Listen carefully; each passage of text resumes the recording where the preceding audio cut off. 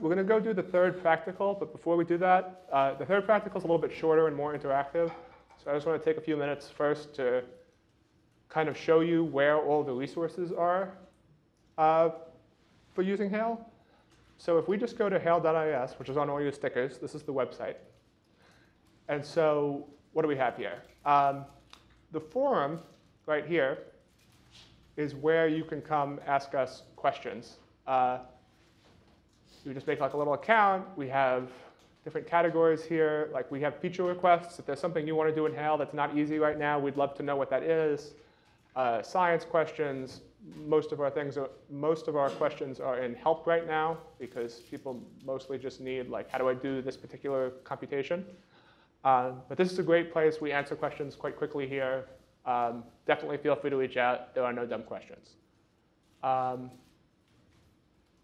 Separately,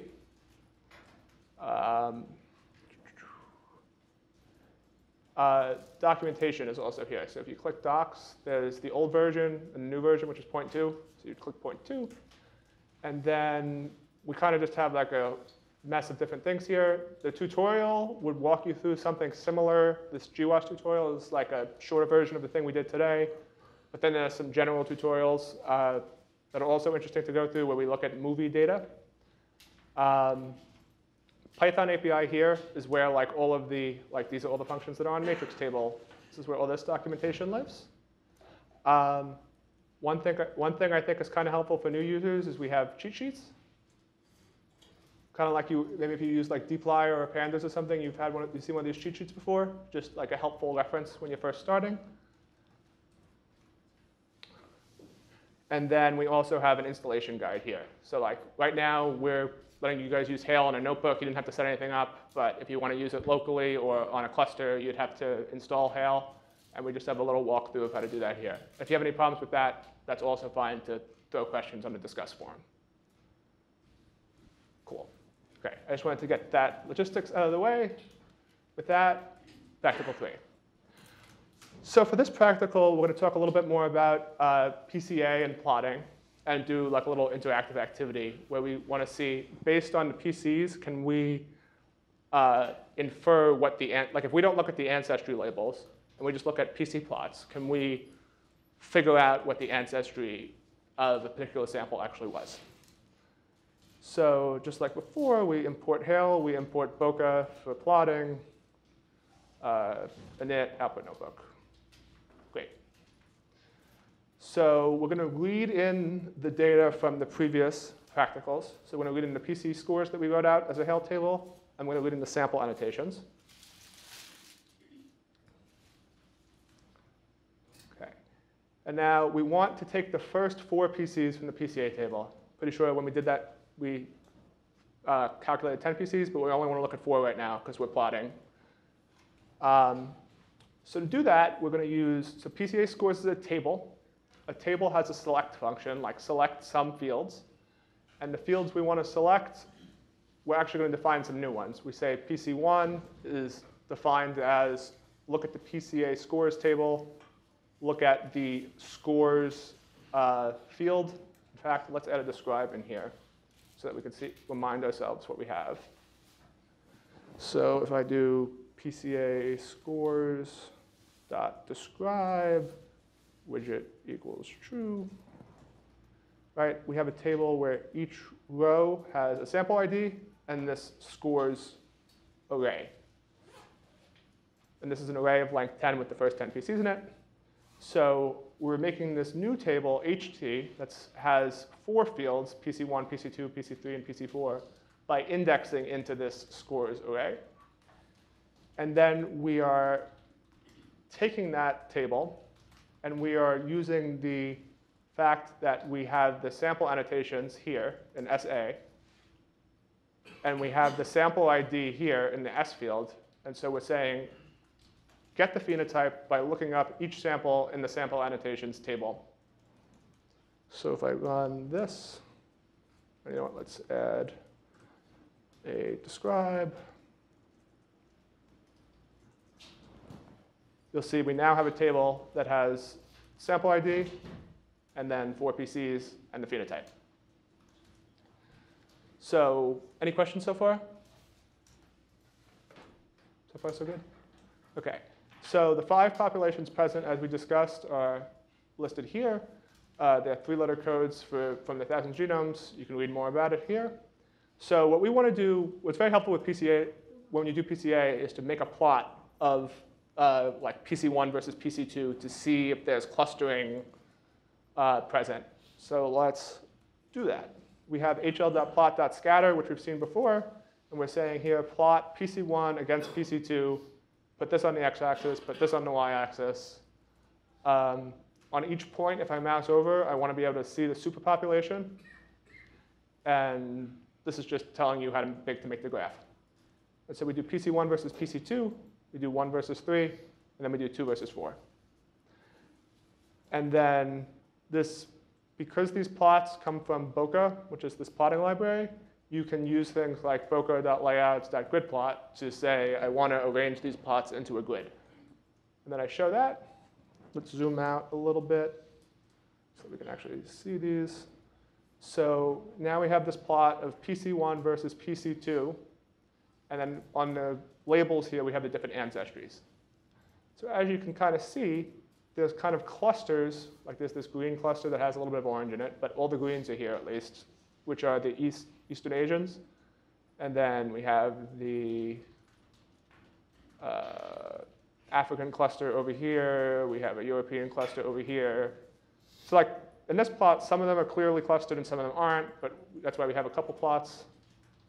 In this one, we can see kind of a cluster of the purples better. And the purples are the Americans. And then in this PC2 versus PC4 plot, there's also some clustering. So this is good, because in the last practical, we said that the point of doing PCA was to kind of get these, like a numerical representation of ancestry. And by plotting them with the labels, we can see that we actually did a pretty good job. These principal components do encode ancestry at some level, because we can see the clusters forming in the plots. Does anyone have any questions about this? OK. So now we're going to do sort of a little learning game, where the idea here is, based on these plots, I'm going to give you some new samples. And then we want to see if we can, and we know what their values are for PC1, PC2, PC3, PC4. We want to see if we can predict what superpopulation they're from. So this function right here is just, I lost the connection for a second. So good. This function right here is a function we defined that you can look through the details. It's like a good example of like a slightly complicated Hale expression. But basically, all it's doing is checking whether the superpopulation that we're going to guess a sample comes from is the one it actually comes from. So like we have this true labels table here that we're not going to look at that contains the true populations of a set of samples. And this check function is going to check our guesses. This will make a little bit more sense when we go a little bit further here. So yeah, so your job here is to expand the code that's written down here to help us re-identify the population labels. So like if I run this little expression, OK, so what we've done here is we have the unmasked sample. We're trying to compute unmasked, this new field that is the superpopulation we're guessing. And we're computing that based on the PCs. So we're using this construct called case when, which is basically like if, else if, else if, else if, else in Python. So we're saying the unmasked field is equal to, and then we do case to like start a series of like if else statements. And then we say when PC2 is greater than 0.2, and, so in Hale you have to use this little and squiggle symbol. You can't use the like the word and like you can in Python.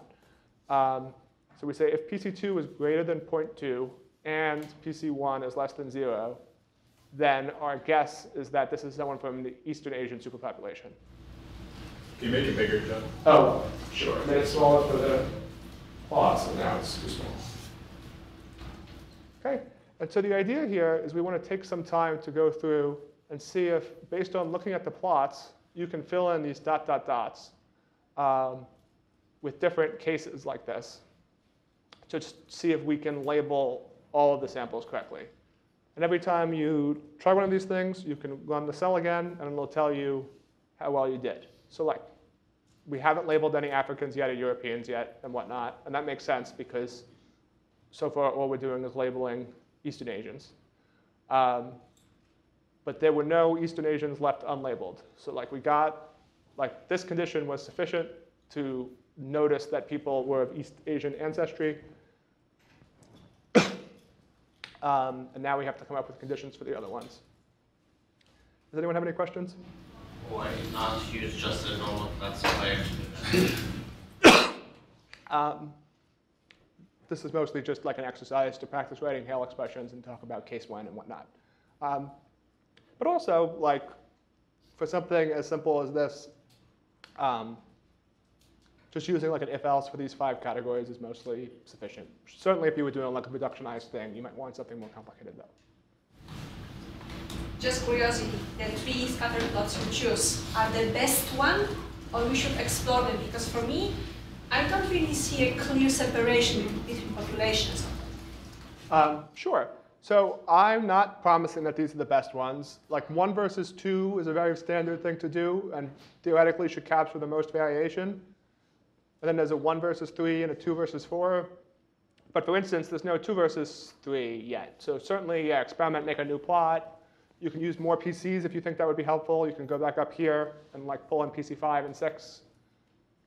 This is mostly like an opportunity to think about what we've gone through today, explore.